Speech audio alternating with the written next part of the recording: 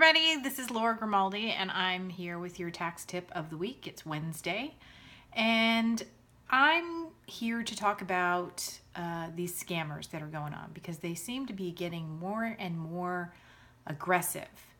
So short but sweet, to put it in a nutshell, if you get a phone call, a text, and even, some letters are going out, I've seen. Don't assume that it's legitimate.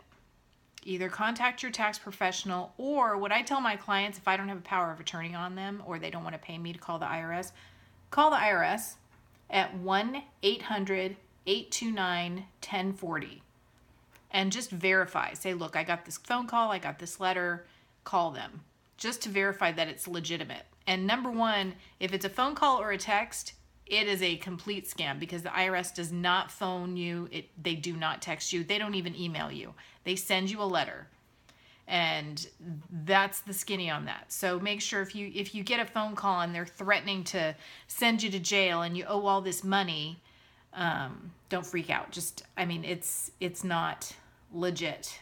And the best way to kind of ease your mind is, like I said, to call the IRS and call on your account. Because these guys are getting really, really aggressive. Literally, I know I posted in my blog before about how I got scammed, like on the acting thing. I got this text saying I got a commercial for a Toyota commercial, and then it was these people that they said, you've got the commercial. I was all excited, and all of a sudden I, gave him my information, and I didn't give him like personal information. I had to give him measurements, which is worse than giving out financial information. So I give them all that information and they say, we're going to send you a check for you got to pay our designer. So we're going to send you a check and you can pay the designer. So cash the check and you send a check to this address and we'll send you where to send it. And I kind of was smart enough to realize that it was a scam. I had the same thing happen with my Mary Kay thing. My mom just got a phone call from somebody saying she won $7 million. All right, my poor 84, almost 85-year-old mother gets a phone call from this person that's saying she just won $7 million and a Mercedes.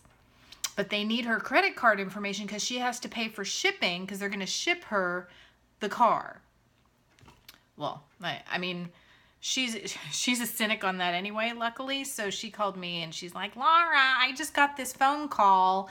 And they kept on calling her. Seriously, she made the mistake of calling him back. And I had to teach her the whole rule of the *67 to block your number if you're going to call someone back.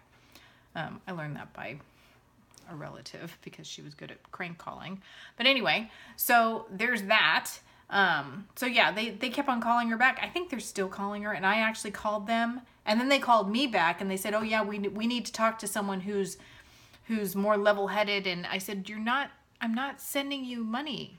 We're not sending you money. He's like, so you're not going to pay for shipping? No, we're not sending you money.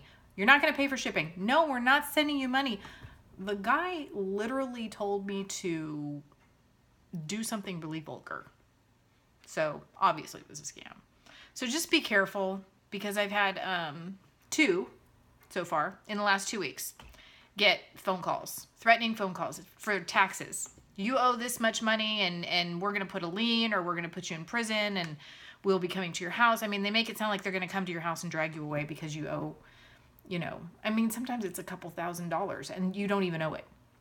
So just be careful. I'm going to post this on I have my Facebook site up. Yay, Grimaldi Solutions. I'm going to post on my Facebook site, and then I'm also going to post some links that the IRS has a lot of information about scammers on their site, and numbers to call and what to look out for, and honestly what the IRS does do and what they don't do, because somehow these guys are smart. They can get, they kind of figure out certain information to make you think that they know something. And don't give out any information over the phone. If they ask you any questions, do not give any information.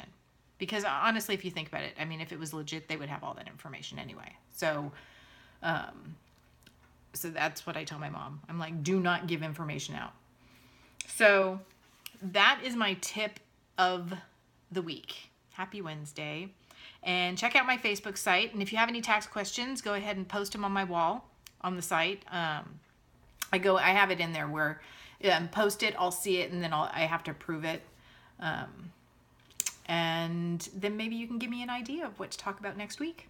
So that's where we're at right now. And I hope you had a great Wednesday. And I'll see you next week. Bye.